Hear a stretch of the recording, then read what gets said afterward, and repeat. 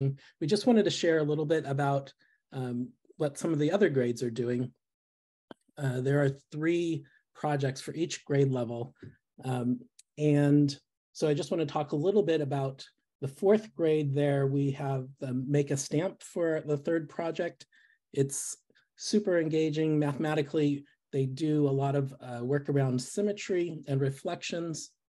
As you can imagine, the concept of making a stamp and seeing things reversed when you go to print, when you press the ink to the paper, that can be, it's quite something even me as an adult thinking about now.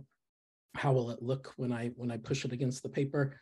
And then in 5th grade, as Jennifer just talked about, that we have the Making a Toy on Wheels. In 6th grade, they take on a project where they're making a mobile.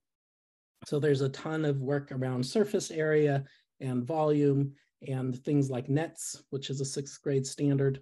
And then in 7th grade, we'll talk about this a little bit more. They're going to take on the task of modifying a game that can be played with people with visual impairments. So throughout, there's a theme of designing for others and really trying to develop that sense of empathy. And if you're product designers, right, it's about learning about the users. If you're a regular person, it's just that you want to understand what somebody else's experience is of the world.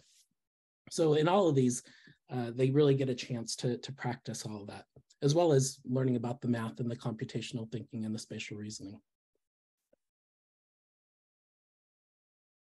So we just wanted to share a couple of fun projects, some student work. This is from the 7th grade unit where the kids are designing a board game.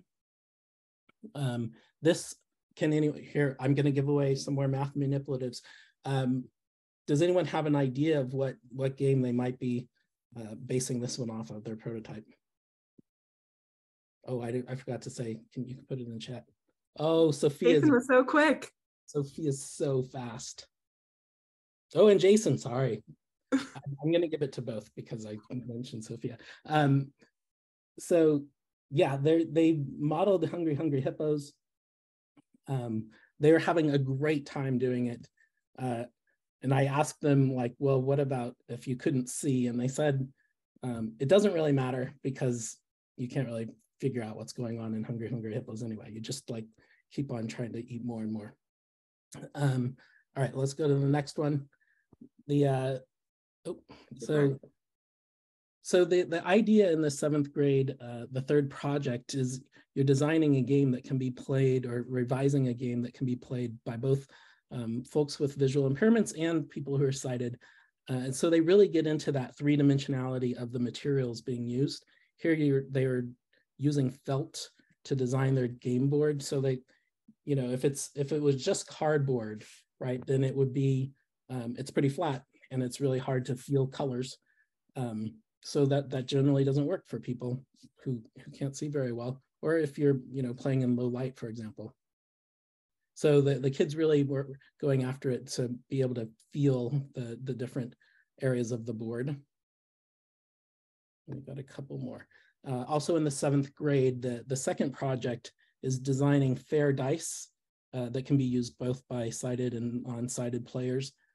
So you can sort of see on the left there's sort of indentations into the die, or into the dice there. On the right side, you can see that they're having some bumps up above. And you can see that when you go to ask them after you print the dice out, you're like, all right, so now you can roll it and see if it's a fair die. And it's really, really interesting to see the kids come to the realization that it may not be it's really hard. By the way, I don't know who makes the dice for Las Vegas, for example, but it's far more complicated than I can imagine, like figuring out how to get them exactly balanced. Or maybe they don't. Maybe that's how Las Vegas makes their money. All right, we'll go to the next one. And you can see here's one that's a bit of an extension. In the middle there, they worked on producing these puzzles, 3-dimensional puzzles called Soma cubes. They do this for both in 5th grade and in 6th grade. And then after they've designed their Soma cube, then they work on designing a box that can hold the puzzle pieces. And you can just imagine the amount of work that goes into figuring out the volume, both of the cube, but then figuring out a cube that can fit the cube within that. So there's quite a lot of work that goes on with volume and different dimensions.